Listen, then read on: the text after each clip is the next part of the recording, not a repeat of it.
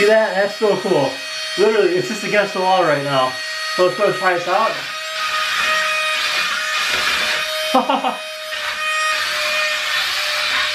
That is so cool. I don't think I've ever seen anything like this before.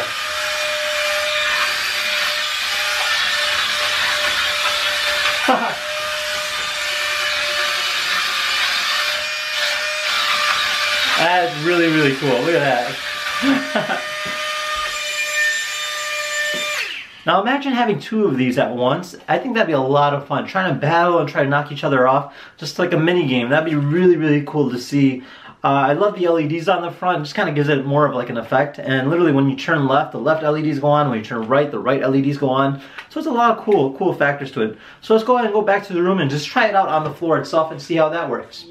Alright, so let's go ahead and try out the floor mode. Literally just an on-off switch just like that. And then let's go ahead and give this a go. Whoa, okay, so it's really sensitive. It's actually really fast. Oh.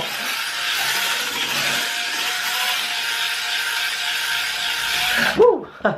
Yeah, so it's actually a lot of fun. It's just like driving it on the walls. Obviously a little bit faster because you're not dealing with the resistance of gravity.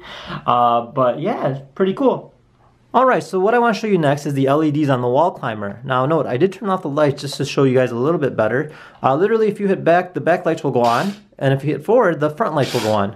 Now that's really cool and all, but when you do this, now that is awesome. So imagine that being on the roof while you're doing that or on the wall. I think that'd be really fun to see. Now let's just go ahead and just kind of drive it around a little bit. Now this is really cool to see as well, just because it kind of gives you an idea of what exactly it's capable of. I think the LEDs give it a very nice aspect as well as another fun thing to do with the car itself. But yeah, just something cool to see.